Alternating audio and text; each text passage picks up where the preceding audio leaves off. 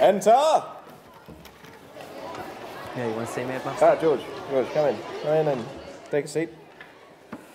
Now, George. What's going on? Certain things have been brought to my attention during this morning. Yep.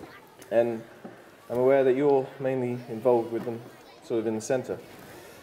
Things have been happening out there, George. Things have been happening. Out where? Out there, in the tarmac jungle you call a playground. Now, a lot of problems have arisen from this situation that's occurred. Mm-hmm. I suppose you have no idea what I'm on about, do you? No idea. No, didn't think so. Didn't really think so. No. How about this? You know about this? Yeah, that's mine. Yes, I thought so. The mother of one of our year 8s rang me this morning, informing me that you had sold this bag of cannabis to her son for £40. Now, George, I know we've had problems like this with you before, but I thought we'd gotten over all of that. You selling this bag to her son for £40 not only brings shame on you, it brings shame on your family and the school. And I mean, you know where we stand on things like that. I'm sorry. It's inexcusable, George. I mean, £25, I could have understood. £40, it's just daylight robbery. I mean, have you even been paying attention in Mr. Sanchez's economics classes? Bits and pieces. Bits and pieces. I mean, I could start selling my own personal blend for £35, and you'd be out of business as quick as a fat hooker. Well, obviously, it depends on your taste. It is good shit. It may well be. I'm not doubting the goodness of it, but the quantity, really, it's just ridiculous. You're a first-time seller. You need to build up a customer base before you can start hiking up your prices like that. Ripping other students off isn't what we stand for at Pablo Escobar Comprehensive. I've had to, unfortunately, take you off the trip to Colombia. What? No, I'm sorry, George, but you need to be punished. You're kidding me? You need to be punished, George, and you need to, realise that we will not stand for this sort of behaviour. And if it means denying you this once-in-a-lifetime opportunity, then I'm afraid that's what I'm going to have to do. I mean, Mr. Sanchez is just going to have to find another student to help him with his import-export research project. I'm sorry, George, but just get out of my office. Get out of my office. I'll see you later.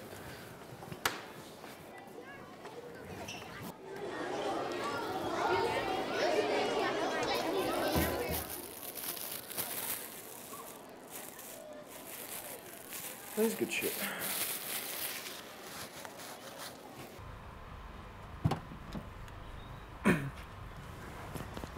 Right, hello Michelle. Glad you made it here today. My name's James. I'm going to be your examiner for the day. Now, I understand you're a little bit nervous, is that correct? Yeah, a little bit. Right, well that's perfectly normal. I just want you to feel comfortable. It might help you to relax to know that during the 99 and 2000 season I was the navigator for the Suzuki World Rally team. So, I'm no stranger to this. Well, if you want to get yourself comfortable, set up in the vehicle. I'm just going to do a bit of paperwork and get myself in order. So if you want to set yourself up. Cool.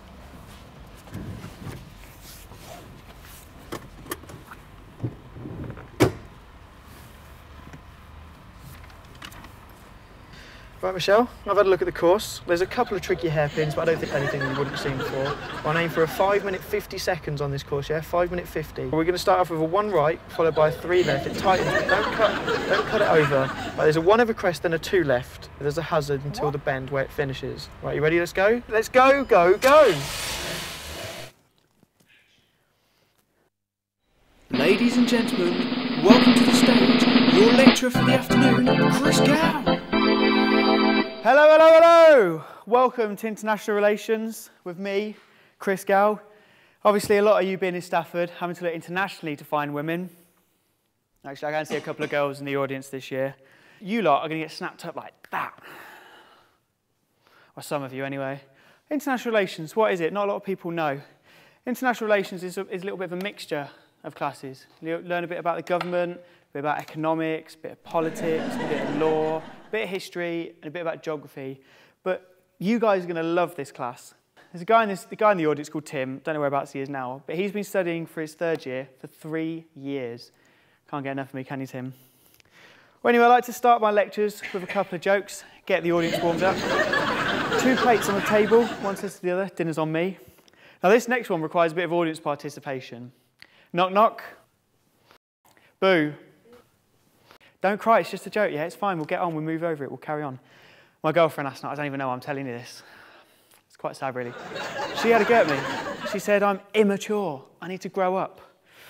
I got her banned from the tree house for life.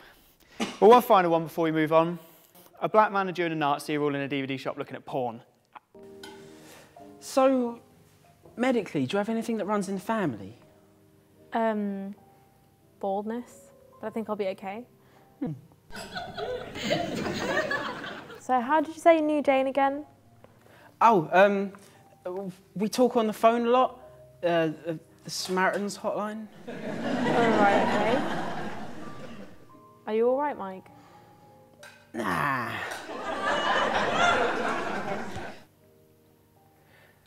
So, you finished that pretty quickly. Was all right. I was just really hungry. Can you have the bill, please? Yeah, of course, madam. Oh, no room for dessert then? No, I'm stuffed and I have to go home and feed my dog. Oh. Well, I'm just going to go to the little boy's room and then I'll walk you home.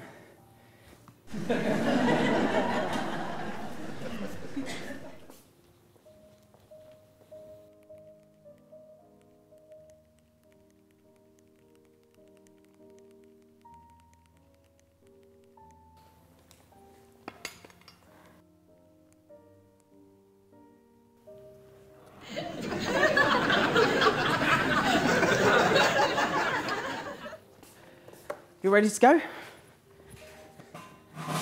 Oh. Someone's keen.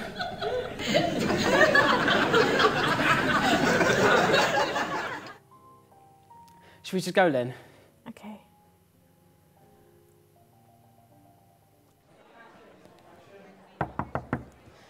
Come in. Please sit down, Billy. I'm sure you're excited to find out about your future prospects. I certainly am. So it seems you've passed all your modules and are on track to receive top marks. That's impressive. Well, I try my best. Oh, and also appears you're involved in several society clubs and in general considered a model student by your lecturers. Well, I wouldn't say that.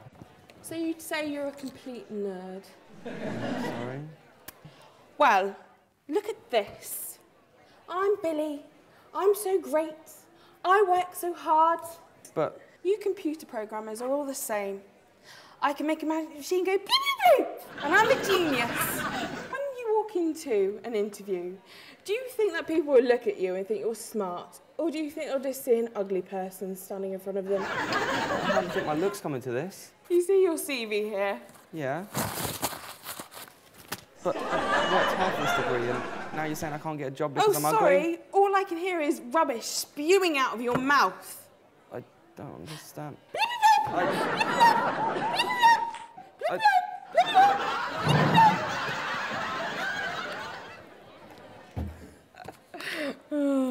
Who's next?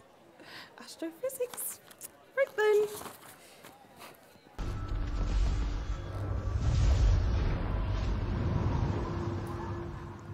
Have you wondered Just how gonna you go to could the have toilet. found such a treasure?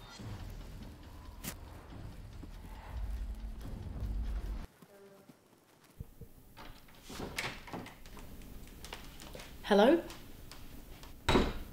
What? My God, when? It's terrible. I can't believe it.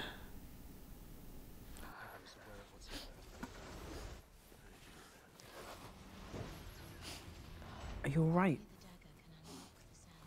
Did you have a bad poo? It's my dad. Your dad had a bad poo. No, he died. Die from having a bad poo. Yeah.